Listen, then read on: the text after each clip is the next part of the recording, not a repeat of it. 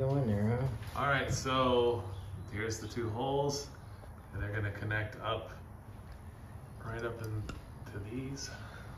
And they're really tiny screws. Oh. And then you drop them. And you drop them. In trouble. You might have to put some kind of tape on this to hold it on there or something, because it's kind of wobbly on here. I don't know if it's gonna be able to get this or not. Oh.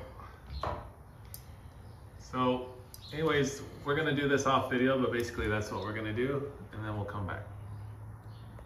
Again, we're just attaching the light kit to the main housing. Okay. All right, so basically what we had to do is we had to put the rubber in first to kind of hold all the thing, and now we're gonna put this in. So we're gonna hold this up here, and then we're gonna slide this over.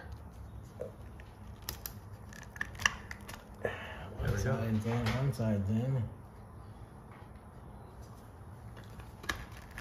I gotta see which way it turns.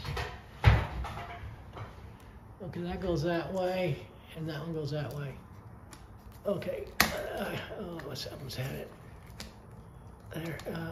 The problem is we have to be pretty gentle because this is plastic, so.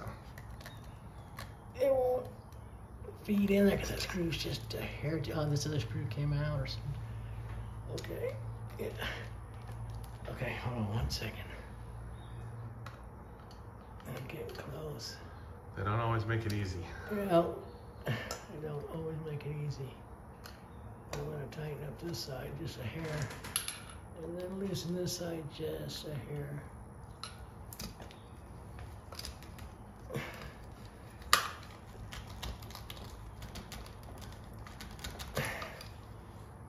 And that's it. All right. And there we are, fellas. Both sides are in nice and tight, and they're going to be there for quite a while. Okay, cool. Now we're gonna put on the light bulb. Yeah, the schoolhouse. All right, here we go.